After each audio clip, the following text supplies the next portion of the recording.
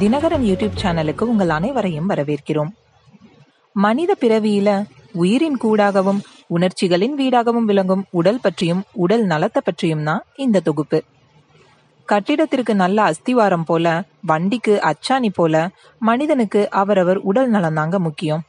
சமையல் சரியில்லைன்னா ஒரு நாள் தான் துன்பம் வரும். அறுவடை சரியில்லாம போனா 4 மாதம் துன்பம் வரும். ஆனா உடம்பு சரியில்லைன்னா ஆயுள் முழுவதும் துன்பம்தாங்க. உடல் நலத்தோட முக்கியத்துவத்தை பத்தி திருமூலர் தன்னோட திருமந்திரத்திலேயே விளக்கி இருக்காரு. அது என்னன்னா, உடம்பினை முன்னும் இருக்கென்று இருந்தேன், உடம்பினுக்குள்ளே உருப்பொருள் கண்டேன், உடம்பிலே உத்தமன் கோயில் கொண்டான் என்று உடம்பினை யான் இருந்து ஓம்புகிறேனே.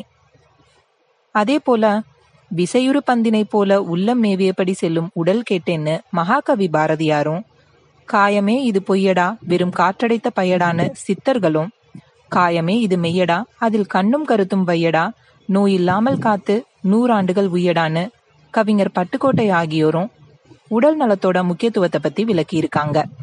நோய் வந்தா நாய், பூனை, கோழி ஆகியவை கூட அருகம்புல்ல கடிச்சிட்டு போறத பார்த்திருக்கிறோம்.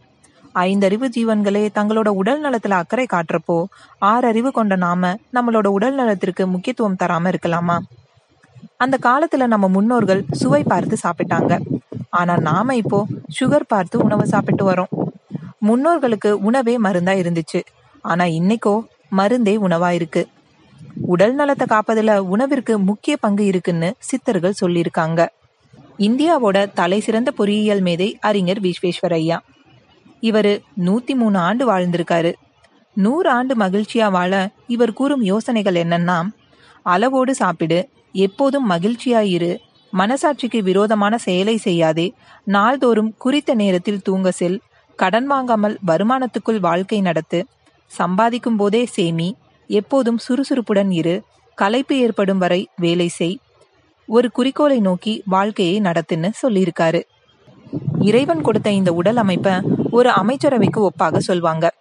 இதுல மூளைன்றது முதலமைச்சர், தலை கல்வி அமைச்சர், கண் சட்ட அமைச்சர், காது தகவல் தொழில்நுட்பத்துறை அமைச்சர், மூக்கு சுகாதாரத்துறை அமைச்சர், பல் மனிதவள மேம்பாட்டுத்துறை அமைச்சர், கைகள் தொழில்துறை அமைச்சர், இதயம் நிதி அமைச்சர், வயிறு உணவுத்துறை அமைச்சர், தோல் பாதுகாப்புத்துறை அமைச்சர், கால் போக்குவரத்து துறை அமைச்சர், நுரையீரல் சுற்றுச்சூழல் துறை அமைச்சர்னு உடம்புல இருக்கிற ஒவ்வொரு உறுப்புகள் செய்யும் பணிகளை பிரித்து சொல்வாங்க.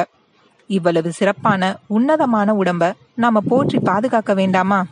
சூரிய ஒளியை கண்டவுடன் சுடர் முகம் தூக்கி சிரிக்கும் வண்ண மலர்களைப் போல மனித முகங்கள் மகிழ்ச்சியில் அன்றாடம் விழி மலர்ந்தால் உள்ளத்தில் உற்சாகம் ஊற்றெடுக்கும். உடலில் பொலிவும் வலிமையும் பொங்கி வழிய வாழ்க்கை வசந்த சோலையாக இருக்கும்னு பாரதி சொன்னது மாதிரி நம்ம உடலை நம்ம பாதுகாத்துக்கிட்டோம்னா வாழ்க்கை வளமா இருக்கும். இது போன்ற தகவல்களை தெரிஞ்சுக்க தினகரன் யூடியூப் சேனலை சப்ஸ்கிரைப் பண்ணுங்க. நன்றி.